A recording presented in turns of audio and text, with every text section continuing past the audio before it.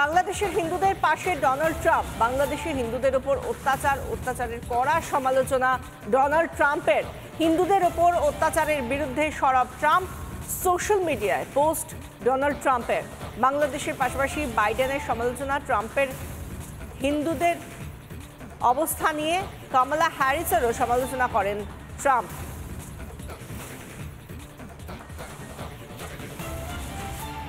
কমলা Harris সহ বাইডেনের সমালোচনা করেছেন ট্রাম্প এবং সংখ্যালঘুদের ওপর হামলা সেই বাংলাদেশের ঘটনা, যেটা বারবার চোখে আঙুল দিয়ে দেখিয়ে দিচ্ছে যে সেখানকার সংখ্যালঘুরা, সে দেশের সংখ্যালঘুরা কিভাবে রয়েছেন এবং সেই জায়গা থেকে তাদের এই যে ঘটনা, এই ঘটনার নিন্দা করেছেন ডোনাল্ড ট্রাম্প। দক্ষিণ সীমান্তেও বিপর্যয় বলছেন ট্রাম্প। বিপর্যয় ডেকে এনেছেন বাইডেন এবং হ্যারিস, অর্থাৎ কমলা হ্যারিস এবং বাইডেন, যারা এই আসন্ন নির্বাচনে ডোনাল্ড ট্রাম্পের কঠিন প্রতিপক্ষ, তাদেরকেও এই অস্ত্রে ঘায়েল করতে চেয়েছেন ডোনাল্ড ট্রাম্প এবং হিন্দু আমেরিকানদের রক্ষা করবেন তারা, এমনই কথা বলেছেন ডোনাল্ড ট্রাম্প। 2019 সালে ট্রাম্পের দরবারে বাংলাদেশি সংখ্যালঘুরা, বাংলাদেশি হিন্দু মহিলাদের সঙ্গে কথা বলেছিলেন ট্রাম্প। সেই সময় কি বলেছিলেন ডোনাল্ড ট্রাম্প, শুনুন। From Bangladesh, and here is the 37 million the Hindu, Buddhist and Christian are disappeared. Please help us for Bangladeshi people. We want to stay in our country. Yeah, still there is 18 million minority people. My request is, please help us. We don't want to leave our country. Just help us to stay. I have lost my home. They burned my home. They taken my land, but no judgment yet taken place. Please. Who took the land? Who took the home and the land? The Muslim fundamentalist group, and they are always they are getting the political shelter. Always. আমরা শুনলাম মহিলারা 2019 সালে বাংলাদেশের মহিলারা তারা কি বলেছিলেন নিজেদের সম্পর্কে, যারা হিন্দু মহিলা তারা কিভাবে রয়েছেন। 3,70,000 মহিলারা যারা বাংলাদেশি, তারা কি বলেছিলেন ডোনাল্ড ট্রাম্পকে, সেই নিয়ে তাদের সঙ্গে কথোপকথন শুনলাম এবং সেই সঙ্গে হিন্দুদের পাশে ট্রাম্প। অশান্ত বাংলাদেশে হিন্দুদের ওপর হামলা, সংখ্যালঘুদের ওপর হামলা, লুটতরাজ চলছে, হিন্দুদের ওপর হামলার নিন্দা করছি বলছেন ডোনাল্ড ট্রাম্প।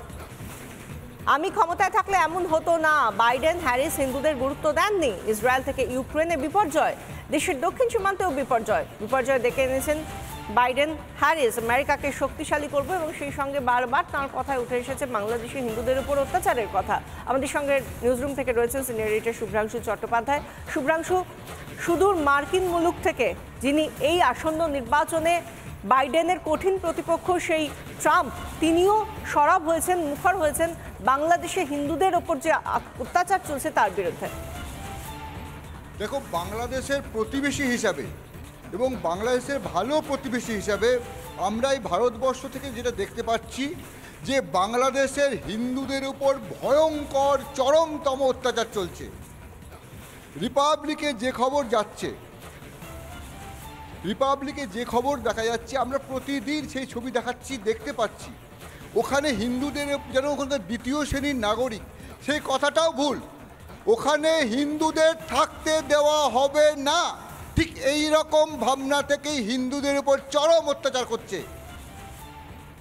নতুন যে কোটা বা সংস্কার বিরোধী যে ছাত্রদের কথা বলা হলো, ছাত্র নয়, সেখানে একটা উগ্রপন্থী গোষ্ঠীর মতো আচরণ করা হচ্ছে নতুন সরকারের।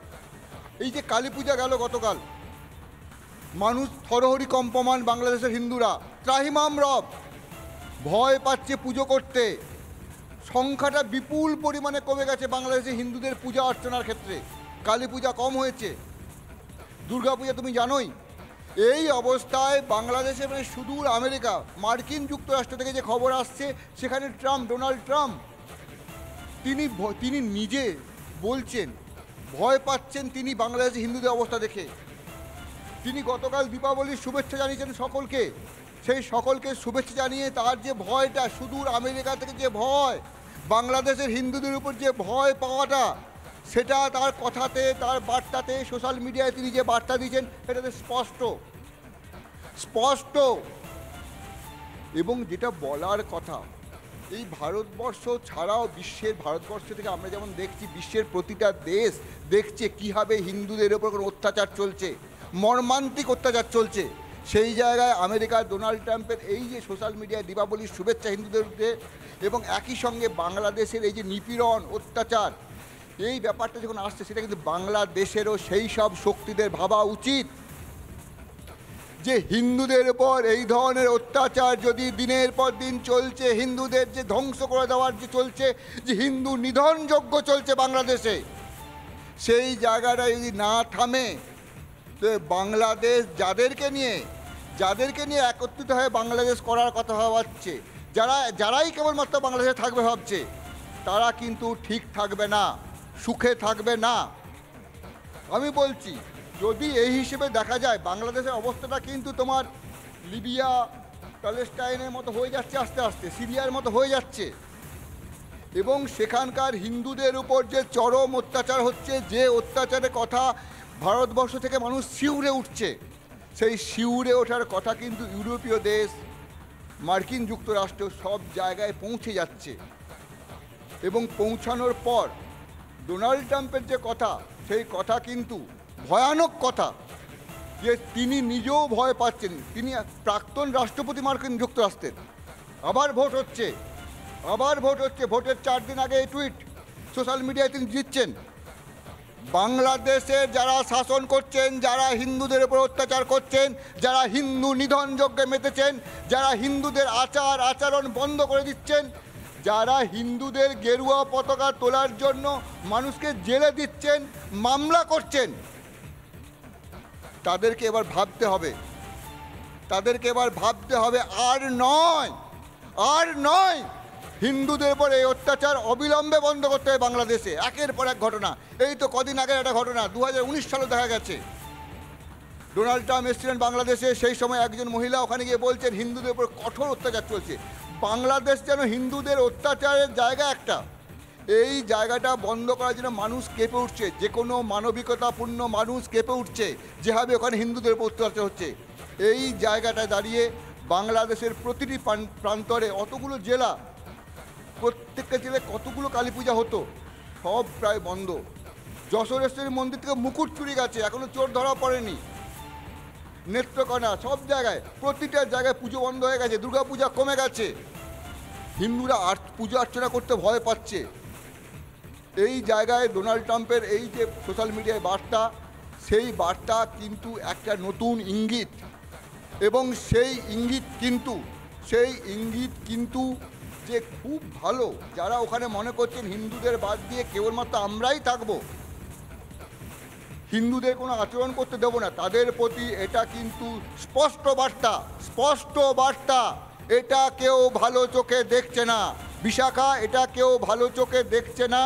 বাংলাদেশের এই যে বিশৃঙ্খল পরিস্থিতি, এই পরিস্থিতি যারা সৃষ্টি করছে, তাদেরকে এই জন্য কিন্তু মানুষ, সাধারণ মানবিকতা শোনো মানুষ ভাবছে, এই জন্য প্রত্যেকটা একটা সহ্যের সীমা আছে, এই জায়গাটা কিন্তু ভয়ের হয়ে যাচ্ছে। বিশাখা, ধন্যবাদ শুভ্রাংশু। সিনিয়র এডিটর শুভ্রাংশু চ্যাটার্জি আমাদের সঙ্গে ছিলেন, এবং যে কথাটা বলছেন শুভ্রাংশু, যে একটা ভয়ের জায়গা তৈরি হয়েছে। 1000 দুর্গাপুজো কমে গিয়েছে 2023 থেকে 2024-এ, যখন আমরা দেখলাম বাংলাদেশে যখন শারদোৎসব পালিত হলো, প্রায় 1000 দুর্গাপুজো কমে গিয়েছে। সেই জায়গা থেকে আমরা দেখতে পাচ্ছি ট্রাম্প তিনিও সরব হয়েছেন বাংলাদেশের হিন্দুদের উপর যে অত্যাচার চলছে তার বিরোধিতায়।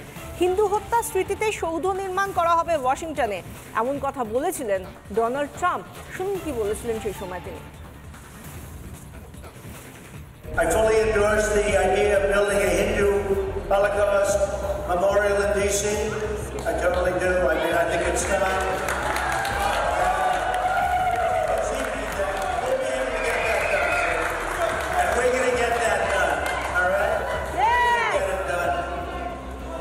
Shelley, I think you agree with that strongly, right? You like that idea?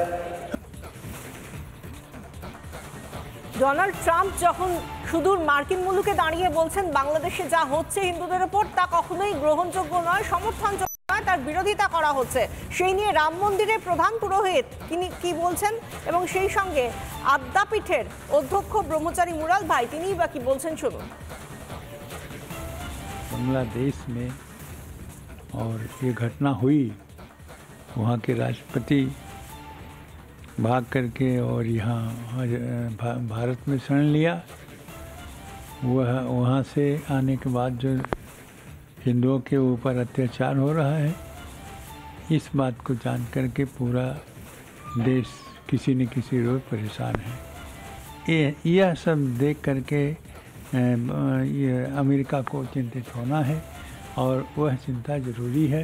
इस चिंता का समाधान भी भारत को और अमेरिका को चाहिए कि करें, सोचें, जिससे कि इसका समाधान हो और हिंदुओं के ऊपर हो रहा अत्याचार उसको समाधान हो और उनका अत्याचार बंद किया जाए। सब देश এই জন্য লড়ছেন, আমেরিকাও এই বাংলাদেশে হিন্দুদের অত্যাচারের জন্য। এই তো মানুষের কাজ, সকলের তরে সকলে আমরা, প্রত্যেকে আমরা পরের তরে। তাই স্বামীজি বলতেন ওয়ার্ক আনটু ডেথ ফর আদার্স, মৃত্যু পরের জন্য কাজ করে যাও। প্রকাশ করতে পারছে না ওরা কী অবস্থাতে আছে। এইটাই যদি আজকে সারা বিশ্ব এই একটা সমাধান খুঁজে, তাহলেই খুঁজতে হবে অন্নদা ঠাকুরকে, যিনি বলেছিলেন we are the son and daughter of same mother, আমরা একই মায়ের সন্তান।